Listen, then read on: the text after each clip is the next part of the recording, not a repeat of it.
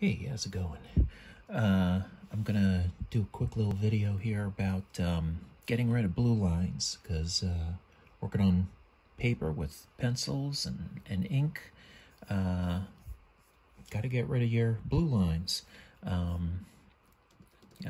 scanned this thing in that I just drew. It's Lisa and her mom, and I need to get rid of the blue lines, clean it up, and prepare the line art. So I'm going to do that in Photoshop.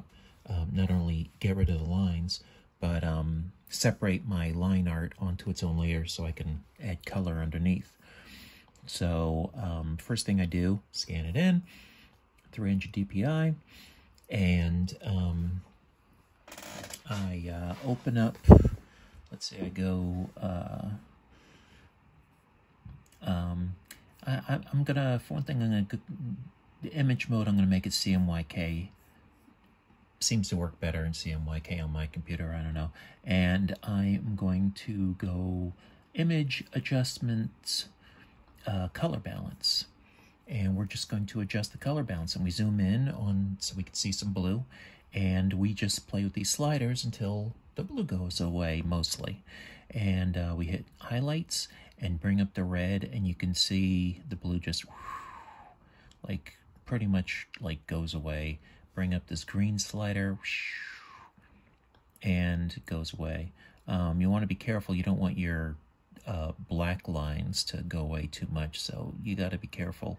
I go into shadows and bring up the color, and that usually will darken in the shadows pretty good. There's still like a little bit of blue stuff, which isn't great. I'm gonna try hitting the midtones thing, see if I can lighten those up a little bit. Yeah, that lightened it up a little bit. But yeah, we still got, it's still pretty heavy, but we'll deal with that. Okay, because we got rid of most of the blue. That's just most important. So I hit OK. Now I just got to deal with that particular bit of blue. I'm gonna try to select that, see if I can select that blue. Grab my magic wand tool, turn off contiguous, so that it selects all the blue of that color. Turn up the tolerance a bit on the top here. Turn the tolerance up to like 50, so 50 shades of blue it'll select. And it doesn't seem to be selecting too much of my black, just the blue in those white areas. It's got a lot of it, so I'm going to fill that with my white, which I have in the foreground. So I'm going to Option Delete, and that fills it with white. Now Command D to deselect, and it's pretty clean. There's still like a little bit of blue here and there, but it's pretty darn clean.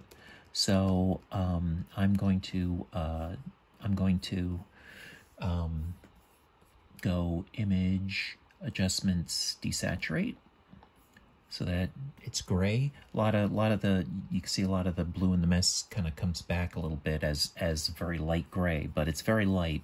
So now we could just go Image Adjustment Brightness Contrast and hit Use Legacy and bring up the contrast and bring up the brightness, and it'll get rid of a lot of that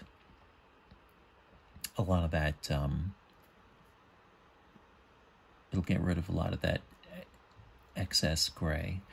My black lines are still like kind of dark gray with little smatterings of darker gray in them.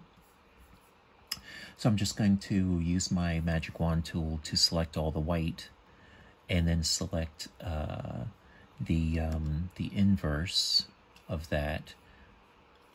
So select, go up to the top menu, select inverse. Now it's selecting all the black, and I'll just fill that with straight black. So it's pretty clean. You can then go in there with your brush and some white and clean up some details, like there was a boo-boo down here that I wanted to clean up. I'm going to turn on my smoothing so that makes a nice smooth line. because I'm drawing with a freaking trackpad, which is very much not ideal. But if you got your smoothing on, it makes things a lot easier. Okay, so that's good. And, you know, you could go crazy, like, zooming in and, like, trying to make things perfect. You shouldn't worry too much about it. So, yeah, so this is good. I'm just going to separate my line art from the white. And I do that. This is going to be quick, but, and it sounds confusing, but once you learn how to do it, it's real easy.